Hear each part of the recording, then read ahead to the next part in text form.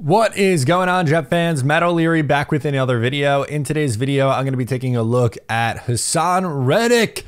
I know we talked about him yesterday, but guess what? Haason Reddick has a new agent after he was dropped by his old agency, and this new agent is looking to get a deal done with the New York Jets. Today's video is powered by BetUS, the official sportsbook of the channel. Sign up using promo code YouTube150 and receive a 150% match deposit bonus on your first deposit up to $2,000. Today, I want to take a look at this game that the New York Jets play tonight against the Buffalo Bills. Bills slight favorites, but if you think the Jets are going to win, I think the Jets win. They are even money on the money line, so plus 100. So keep it nice and simple. Bet 50, win 50, place bet. There we go. Confirm. Now you placed your bet on the New York Jets to beat the Buffalo Bills. Sign up using promo code YouTube150 and get in on the action. Ian Rappaport tweeted earlier today that Haason Reddick has hired agent Drew Rosenhaus and Ryan Matha as his new agents, and Rosenhaus says he will meet with the Jets before the game tonight to begin the process of resolving the situation and ending the holdout. Hey, there we go. Some potential good news on this front. It seemed like there was no end in sight for the Haason Reddick contract situation. I don't know where you guys stand, but where I am right now, I'm like, I'll believe it when I see it. So if we get the news, hey, Haason Reddick and New York Jets agree to a reworked one-year deal, you know, then I'll start to believe. But right now, these are just words. These are just words to me. I will say, though, this next quote, Adam Schefter shared the quote in a tweet, and this one scares me slightly. I'll talk through it, but he says, we look forward to working with the Jets to get this resolved as soon as possible. Rosenhaus said, Haason would like to be a New York Jet for years to come, and our goal is to make that happen. Okay, I don't want Haason Reddick to be a Jet for years, for life, by the way. I've remained pretty firm on what my stance should be, that they either rework the money for 2024 or you maybe tack on the additional year in 2025 to align with this window of opportunity. I don't want to give Haason Reddick a 3 or 4 year deal and he's under contract until 26 or 2027. That's not what the Jets should be doing, especially after this holdout.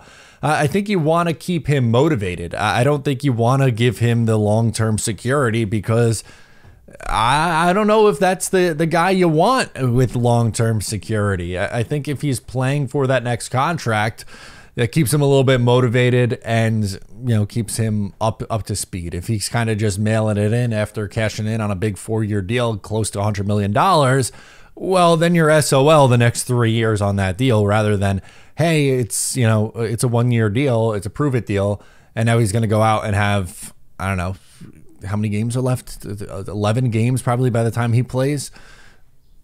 8 sacks in 11 games, something like that. And it's like, oh, hey, he's going to get a big contract from someone after all. The wild part of all of this, I shared it before, but Haason Reddick, up until this point, through the first 5 games of the year, has lost $12.2 million. That's almost what his whole salary was supposed to be this year. It was $14.25 was what he was due to get from the New York Jets. And that clearly is not going to be the case. If he just plays on the deal, he'll be playing for essentially, what, $2 million, which is clearly not going to be the case. My thoughts is they will rework the deal, and it's likely to be just a deal for this year. Who knows? Maybe the Jets do cave and make it multiple years. I'm just saying that scares me a little bit. I really don't want to go beyond anything in 2025, but that's kind of where I'm drawing the line. For the who cares crowd, Haason Reddick does make this team better. I don't know how you can argue against him not making the team better. 11 plus sacks each of the past 4 years, 60 plus pressures each of the last 2 years, and you currently have Michael Clemens playing 53.7% of snaps. He is the starter opposite of Will McDonald. It stinks that Jermaine Johnson went down with an injury in week 2 and his season came to a close. But for the last 3 weeks, the Jets have been rocking with, you know, Michael Clemens and Will McDonald. And McDonald's been good. His sack numbers are high. He's got, 6 sacks on the season. Really looking forward to what he's done so far this year, and how he finishes this year is going to be really exciting for his growth. But, this just adds an extra element to this defense. If you could have any criticism of the Jets defense so far, sure, people are going to bring up the run defense. And I think that in week one, they were pretty poor. Since then, I think they've gotten better at it. But to me, the pressure has been inconsistent. I thought against Denver specifically and Minnesota, the two games they lost, they really weren't getting much pressure. I know they had some sack numbers against Sam Darnold, but those felt like more coverage sacks. It wasn't like, Sam was just under duress all day long. And adding Haason Reddick to that, yeah, you're going to need it. Like, you need a guy like that to go opposite of Will McDonald when you're playing the elite teams. If the Jets want to believe that they are a playoff team this year, and there's a long way to go, you need a Haason Reddick to close out a game against a Buffalo or a Kansas City or a Baltimore or, whatever, insert team here, Houston.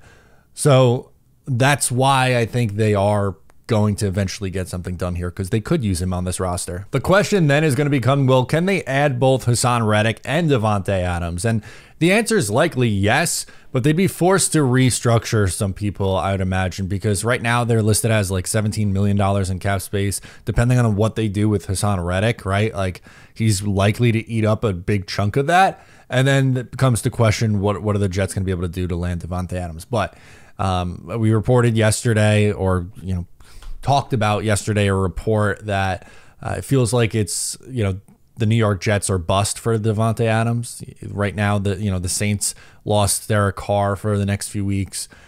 Maybe the Ravens or the Bills could still be involved, but the Jets have been the team that's been talked about the most. So I would love it. For the vibes, yeah, absolutely. Get Haason Reddick and Davante Adams in here and push your chips to the table and try to win. The Jets haven't made the playoffs in 14 years. Go for it, dude. Like, try to make sure that you're guaranteed to get in. So it all starts tonight. They need a win tonight before we could worry about adding potentially a Haason Reddick or a Davante Adams. But just wanted to come on and talk about the most recent story with the New York Jets from this morning. Guys, please make sure to subscribe if you're new. Thanks again to BetUS for sponsoring, and I'll catch you next time.